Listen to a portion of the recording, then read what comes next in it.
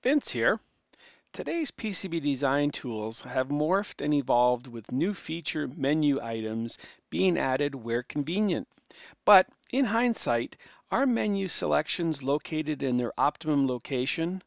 Are they intuitive to find? Do they make logical sense? When has an EDA tool ever reconsidered the menu structure to make it easier for you? With the version 16.6 2015 release, OrCAD introduces a vastly improved menu structure based on channel partner input, customer requests, and with the mandate of making your design experience faster and more intuitive.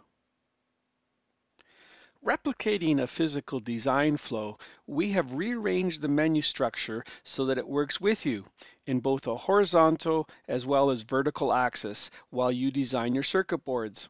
We have exposed more common menus such as import and export to the main canvas while relegating infrequently used menus further down the tree. We have also minimized mouse clicks by adopting a two-deep menu philosophy. We think this new approach will be of enormous benefit to all designers.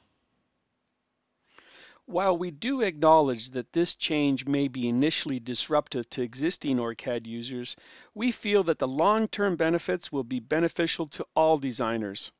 In case you disagree with us, we have included a user preference setting which will allow you to revert back to the menus of old. This setting can be changed with the Display Use Legacy menu command. But we hope you try out the new menu structure for an extended period of time. You may be surprised. As always, we welcome your valued feedback in making OrCAD the design tool of choice.